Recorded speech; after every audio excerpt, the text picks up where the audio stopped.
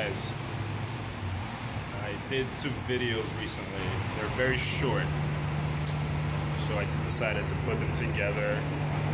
One of them is a book haul. The other is just me talking about some books I read at work. So anyways, enjoy the 7 a.m. view from our balcony and enjoy the videos.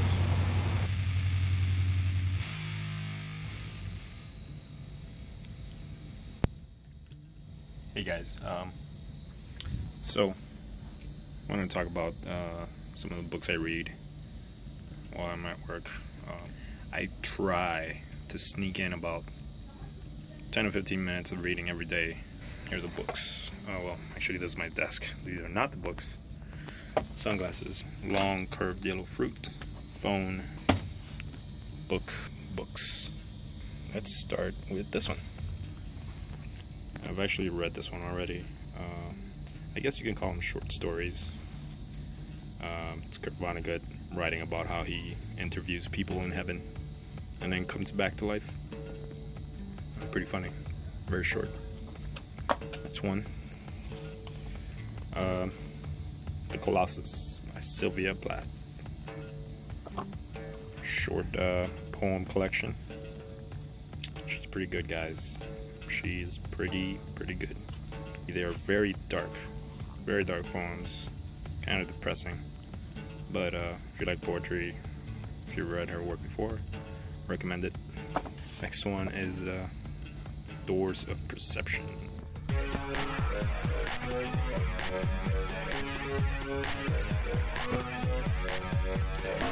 It's about Aldous Huxley, famous writer of Brave New World. He decided to take, I think it was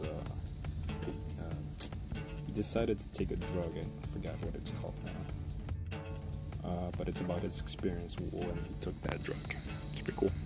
Great writer. Prose is amazing. Next one is The Lottery and Other Stories by Shirley Jackson. Very good horror writer. That's very short stories, but very good and to the point. Have you ever read her short story, The Lottery? It's friggin' terrifying. Next one, Subliminal: How Your Unconscious Mind Rules Your Behavior by Leonard Mlodinow. I bought it solely because of the cover. Honestly. Let's see if I can get the effect right. It says, "Psst, hey there, yes you sexy, buy this book now, you know you want it." I mean, it was speaking to me, so I bought it. Turned out to be pretty cool. Next one, The Collected Stories of Lidya Davis, another short story collection. Very good. Very short stories. Sometimes one paragraph, sometimes just one sentence. But either way, very good and concise stories. Very reminiscent of Borges, if you ever read any of his works. So get into this. Very good. And if I'm gonna recommend anything from this pile, it's gonna be this one. And last but certainly not least is Roberto Bolaños' 2666.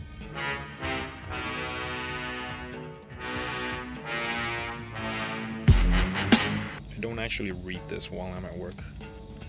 I just showed it, so I guess I have to talk about it. It requires a longer reading session because it's just a lot tougher to get through, I think. So for now, see you guys later. Hi, I went to a thrift store the other day and they had a special buy one, get one free. I decided not to go too crazy and I only bought a couple. Well, a few, not a couple. So anyways, here it is. Sunset Park by Paul Auster. I read one of his other books, Oracle Night, I think it was called. Yeah, Oracle Night. Anyways, here's the next one. The Sound and the Fury by William Faulkner. William Faulkner, very famous American writer. He writes mostly Southern Gothic stuff. Anyways, next one. Homebody Kabul by Tony Kushner. This is a play, and that's all I know about it. Next one, Carrying the Darkness, the Poetry of Vietnam War. Sophie's World. I think this one is about a girl that's being taught philosophy by a professor. This one, Eduardo Lalo. I think that might be the title. Simone. Yeah, let's just call it that, Simone. It's set in Puerto Rico. It's about a writer who is documenting his everyday life, and he gets these anonymous notes from his stalker. This one, called Kanzer and Schaff, Essentials of Business Arithmetic, 3rd edition. I picked this up because I actually saw the original cover, which was this.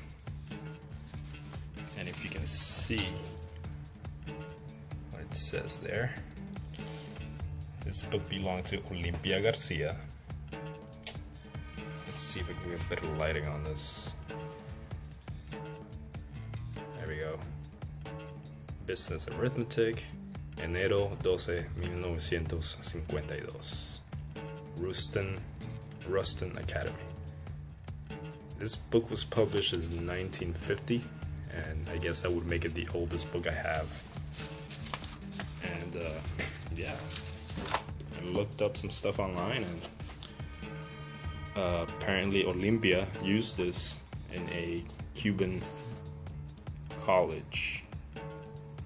Oh, in Cuba, of course. And I looked up at some of the photos. I even found the owner of the book. There were yearbook photos of her classmates and pretty interesting stuff like that. So I didn't know I was gonna find so many things about it, but just thought it was kind of cool. Some, as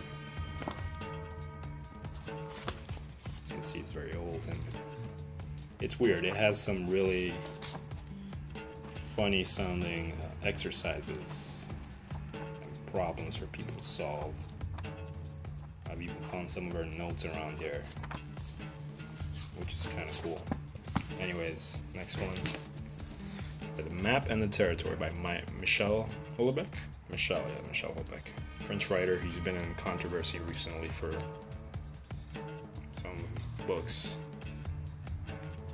Anyways, that's it.